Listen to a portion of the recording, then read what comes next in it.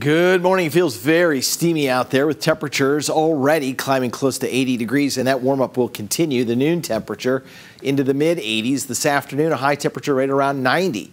We'll have highs of 91 in Tyler, 93 up at Gilmer. Jacksonville for Tomato Fest today, 91. Nacogdoches around 93. Lufkin around 92. Next 7 days, not much rain in the forecast. If we get any, 1/100 of an inch to about 1/10 of an inch. We'll wait and see as we head toward Father's Day if there isn't a better chance for rain.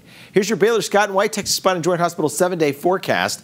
Some of us up to the north may have seen an early shower. Otherwise, just a very warm day today. 91 for the high. That feels like temperature this afternoon closer to 100.